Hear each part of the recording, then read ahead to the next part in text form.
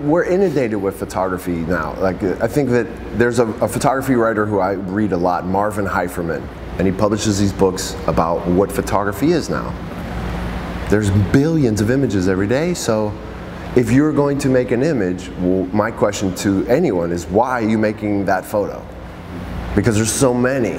What are you doing there? And I think that I really think hard about that. I made this work because historically Jewish men have been portrayed as soft, as almost feminine. The soft Jewish man, the sweet Jewish man. So the Jewish guys I grew up with in Pittsburgh were tough as nails, including myself. So if you had something to say about Jews or kikes or all that, we would fight you on the spot, or point, you know, my buddies would point guns at them. So my perception of Jewish men are tough boys, not soft in any way. So the more research I did in fine art, I realized that Jewish men have been portrayed as feminine. So to create these portraits, I thought was worth it in the history of photography, that we have at least a body of work that says something else. That's not the same soft, sweet poem, you know? Besides like Meyer Lansky, or, you know, or the Belsky brothers, but I was just raised in the middle of the project. So I was a white, poor Jewish kid. Mom cleaned houses for a living, ran away from dad. I grew up broke and poor, and I went to school with kids equally poor, but a different color. And so I hated being white because everyone thought I had everything privileged, that everything was laid out for me, and I was in the same economic status as my peers. But they didn't think so because of the way I looked. So a good part of my first half of my life, I rejected my identity completely. Didn't want to be white, didn't want to be Jewish, and if I would go to synagogue, which I did, we had to sit in the back from donated seats because my parents didn't have money. So my experience with coming to my religion was also as off-putting as going to school was.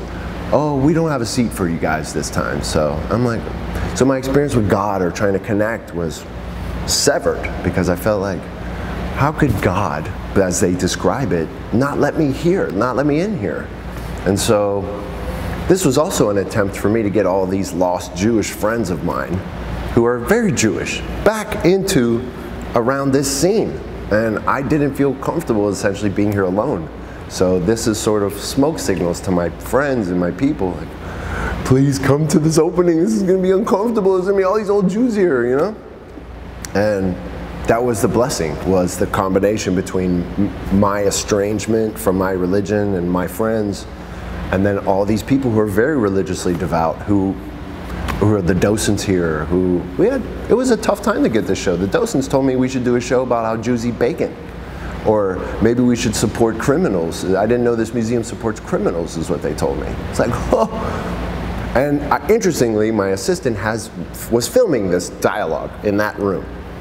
And the way he filmed me was like a little child sitting like this with Susan at the top at the pulpit and all the rest of the Jews around. And I felt like I was back in elementary school and didn't, you know, fit in, and I don't know why I'm here, and I'm Jewish and I still don't feel a part of.